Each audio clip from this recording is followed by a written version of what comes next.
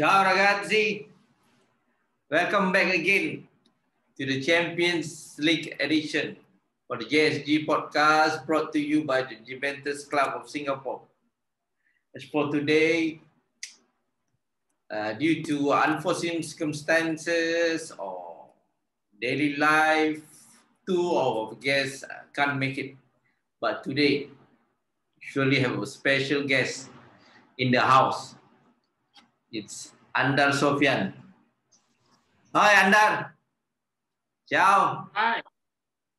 Thank you again for coming to this channel and discuss with us and share with us of your opinion of our next match against who Andar? Ferencvaros. It's hard to pronounce, yeah. Ferencvaros. Hungarian club. Hungarian team, yeah. Okay. So Andar, what's your expectation of the game? Like last time, I'm telling you after game we were draw lose and we come back at Spezia, we won it. Yeah. I think we have to follow the trend now. We have to keep winning. So I guess it's gonna be a win game for us.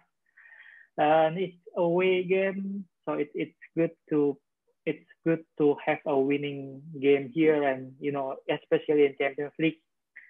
For me, it's 100% or must to win both home and away against Ferencvaros and Kiev.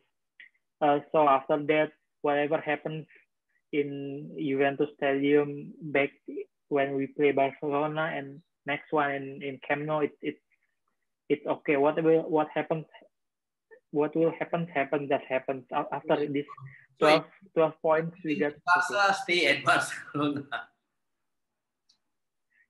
So we also hope that the mental of winning will keep on continuing. Means whatever we left with Spezia, we're gonna go forward with Ferencvaros. As you can see, now Ferencvaros is the league leader in the Hungarian league for now, because their last game, I think they drew 1-1. As for Juventus, we have that winning streak of we beat Spezia 4-1. Like people already said, it's Spezia, but for me, win is win, no matter who you play. Yes, agree with you. Yeah. So, do you really have the optimistic that we're going to win with a large margin in Hungary?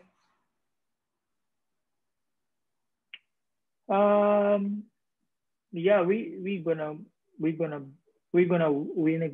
win, but it's gonna be really like hard game, because it's never an easy game if you playing with Eastern European team, especially with this team, the Ferencvaros. They're really good at home, statistically, they play 13 games at home for the European tournament. They last time they lose was in 95. So the record was like 6 win and 5 draw. So it's last time they play Kiev, it's 2-2 draw, right? Yeah. So it's gonna be a tough game, but we're gonna come out winning. Yeah, because I think we played very well with the formation against Spezia, and I hope that Pirlo gonna stick to it, or he have other plans for the formation and for players. Because when I see in the media that some of the fans post, or maybe Juventus post, they are going with the 4-4-2 formation. So, do you think this is a good idea to put it 4-4-2, or we should remain as a 3-5-2? Because when the last game against Spezia, as you can see, Otto did well when he played just in front of Bonucci when he can control the game. So like what you say, like on the last time that the podcast, that you prefer McKennie and Rabiot to play in the midfield. So I agree with you because as you can see against Spezia, they did really well. Both of them play alongside together. So what is your thought when the lineup or the formation is out, that they're going to play the formation of 4-4-2 this time? Yeah, I guess it's just the same with like 3-4-1-2 or 4-4-2. It's just the same. It's just the same. It's just on paper it's just both the same, because everything when you play on field it makes no makes no difference between 3-4-1-2 or just 4-4-2, because we don't have really like two center backs and two wings. We have this hybrid Cuadrado who can play everywhere, and also Danilo on the left who can like become a center back when like the three center back when we were attacking. So it's gonna be just the same. I think I don't think Pirlo will change the winning team. Like maybe adjusting Chiesa to Kulusevski and put Cristiano instead of Dybala, and the others stay the same. So and besides actually Szczesny to Buffon. wow. So what we see is this: Demiral is on a red card. Yes. Yeah. So he's gonna miss this Champions League match. Yes. For sure. So we are lucky enough that Chelny recovered. Yeah, Chelny is back. Yeah. This will be, how to say, like a win-win situation. Means we don't know. Will he play for 90 minutes or he's gonna get injured again? So this is a risk that the coach is taking. So, but as usual, the presence of Chiellini does make difference in the fullback. So, what's your thought about that? Yeah, I guess we are lucky we're losing Demiral and Chiellini is back on time. I guess Chiellini will gonna play like from the beginning, but I hope, or probably the plan is when we are in front enough, like by 2-0 or 3-0, then we gonna subs in Frabota to Chiellini. So it's gonna be like Cuadrado on the right and Danilo and Bonucci. Danilo will and Bonucci will. Yeah. Frabota on the left. I think that's the idea. We don't have choices actually, so that's the only idea. Or if it's like really emergency, we can put McKennie on the position, but I don't think we will be in that urgency as long as it's not like early injury or something like that. I hope it's not happening. So are you happy that CR7 is back? When you can see what he does, he changed the game when he came in, because the option, not only he's a good player, but he knows well how to place himself and how to change the game. So does he really makes a difference in the team? Yes, for me, the number one problem with Juventus is we have bad mentality.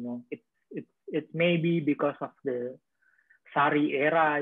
We don't have that leader on field, and we don't have enough confidence and things like that. But then when Cristiano is not on field, we don't have a leader as well, on field. So I think this when you have Cristiano back on field, it's like put up everyone in the hype, in the Like he hundred. brings motivation to everyone to play well. Yeah, it's bring motivation to everyone. I think bring motivation to everyone on and off the field. We can see exciting Yeah. how excited Pirlo when he put Cristiano back on the field and when he scored his first goal, and how happy, how relief it is Yes, yes. for Pirlo. I agree. So, are you going to see more goals from Cristiano against Ferencvaros? Yeah, I guess he's a Mr. Champions League. He gonna score in Champions League. Like he gonna score at least two.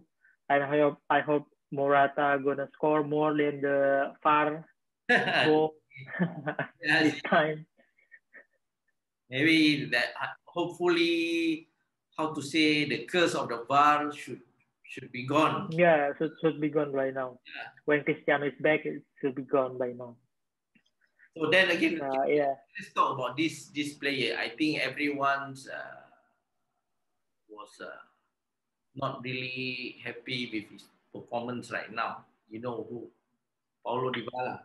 So things that we want him. We it really, like last season he did play well for the team, but nowadays he's I he have to change from a boy to a man. But and then about his contract, this and that, does it really mentally disturb him with his playing? Do you think so? I don't think all the contract matters is really got to do with his performance. I think it's about he and himself adjusting with the coach. Like he was bad at last year of Allegri, and people was blaming at Allegri. Then he was good last year. Actually, not really good last year. He was good at the after the lockdown. He was very good, and now he face another era with Pirlo. I think he doesn't know where to put himself on the formation. It's either he is too creative by going everywhere and not staying in front, Yeah. or it's Pirlo need to, like, really talk to him, like you have to on stay there. How can we see McKennie more on that position than Dybala last time we played Spezia? So it's strange. His transition from midfield to striker, it's kind of strange for me. Maybe that is not his favorable position to stay in the front. He wants to do extraordinary of running the whole pitch, supporting players, this and that. Maybe that's what he wants. So I hope like Pirlo will have a good talk with him and settle all this problem, and hopefully Dybala will be the player that we want him to, and hopefully that lots of people want him to stay. There's also people want him to move because of his performance. Maybe we are too early to judge him yet. So like like what Pirlo does, maybe it's too early for him to judge Pirlo when he only, how to say, in charge for several games. Maybe Yes. for until when the month of January onwards, we will see how he transformed Juventus to become great again, a great era that we used to. So, like now, as I said again and again, because of the pandemic, loss of team is unpredictable. Like Yes. example, in papers, they are the winning team, but actual they even can't really win the match. That's what happened to us too. So I guess in football, yes, we can win, we can lose, but no matter what, it's too early to judge. So hopefully the team can bounce back with a winning streak. They have to, how to say, step up their mentality and winning streak again. That this is the time that we cannot step back and relax. That lots of team are moving forward, so we have really have to have that mentality to win every games and to get every point that we want to, because we every fan won't forget that the road to number 10 is very important to us. So in that case, after the UCL, we're going to go to Olympico to meet Lazio. So maybe, because what you see in the information, Chiesa is not playing. So is it Pirlo wants to keep him to Lazio or how? Because when the time Chiesa plays well with Dynamo Kiev, and you can see when he plays alongside with Ronaldo on the second half, things are going better and better. But why was she not included in the lineup? What's your thought? I don't know. We don't know actually who's gonna play whether it's gonna be Chiesa or Kulusevski. But for me, both are okay. Both are playing in the same position.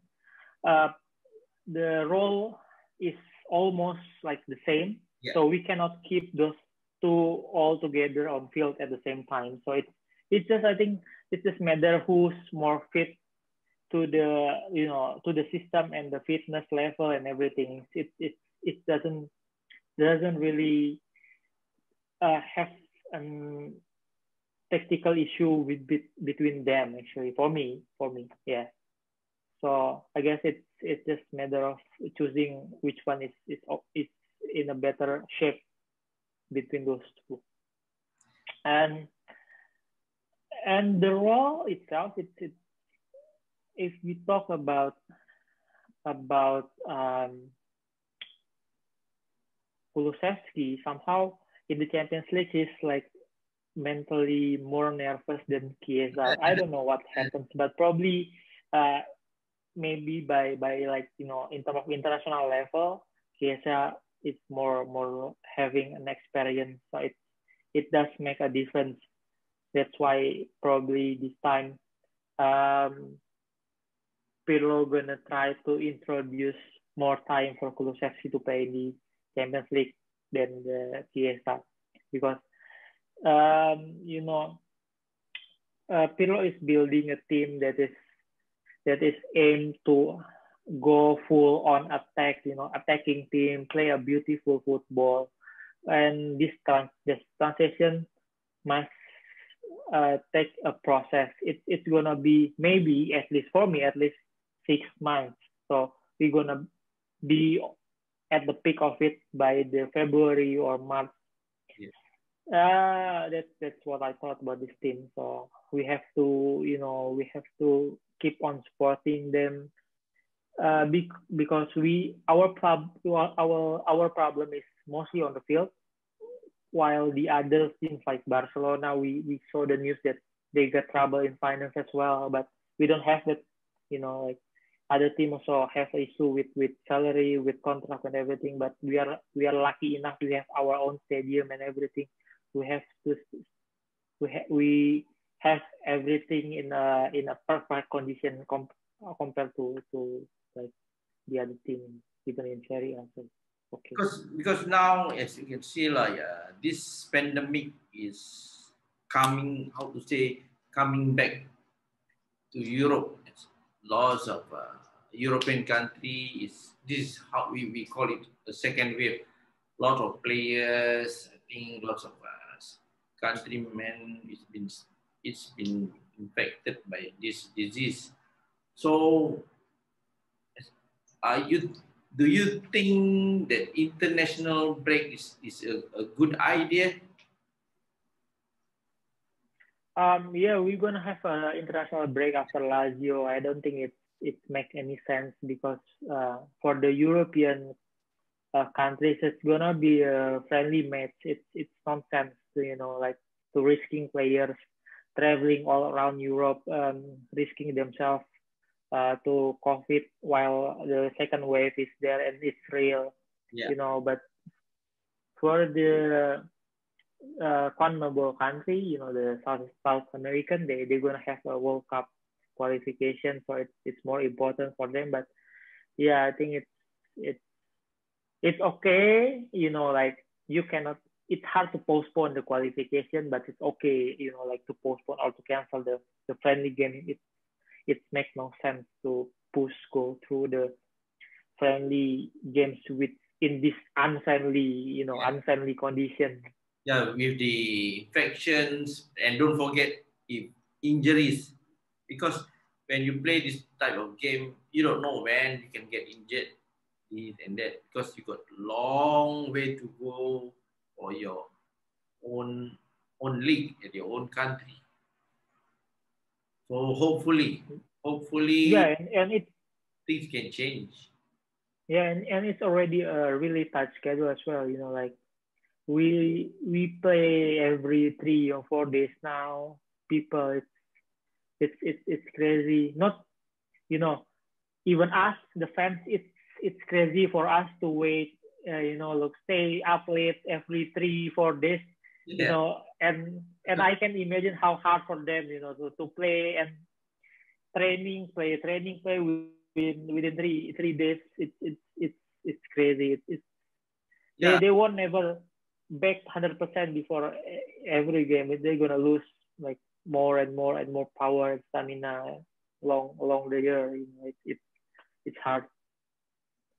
So yeah, it's another problem to face. yeah. Hopefully this football federation can temporarily postpone about this international break, and once everything is back to normal, then I guess it's okay to to have that match again. But until now, yeah, hopefully that to avoid them from get infected and avoid them to get injuries. That's we can't have more injuries to the players. We can't have more infected to the players, and everything have to be stopped. That's what we doesn't want it to happen. So so for yesterday's match, a lot of upset that a strong team can lose or a small team can win. So are we going to see this happening again in this group, In or this, any other big team maybe? yeah, I don't follow actually. I don't really follow another teams, like in a way. But I guess it really depends on the condition. I like today our J under 23 is going to video isolation again after one of the striker, the capitano, Rafael or something. The captain is got infected by COVID, so the whole team Have will be stay quarantine? at the hotel. Yeah. So things like this happen, and it happened a couple of times this season, and it's really gonna give impact to the squad and to the game, because we understand that as long as the team have 13 players that is tested negative, Yeah, they have to play. So you can imagine if it happens to Juventus and we only have those 13 like defender and midfield, no strikers, let's say, it's gonna be a crazy game lah, or the other way, we have all the strikers but no defense. It's gonna be a crazy game. So with this COVID, we don't really have much power other than it's a strange year. It's a strange season to follow. Yeah. Okay. Okay. Before anything that we hopefully that things can get back to normal, and it's again Juventus going to Hungary with this winning mentality. So what's your prediction of the game? What's your score? I think we're gonna win by 4-2. We're gonna concede again? Yes, 4-2. We're gonna concede 2. So who's your goal scorer? Will be? I think two goals by Cristiano and 1 goal by Morata. They have Ova. And Morata. Morata 1, Cristiano 2. The VAR is Morata. Maybe 1 far. I don't know. And the other one is Chiellini. It's gonna be like a goal that then he can say Chiellini is back. Again, yes. Chiellini is back and Cristiano is back. So now it's clear Chiellini is back.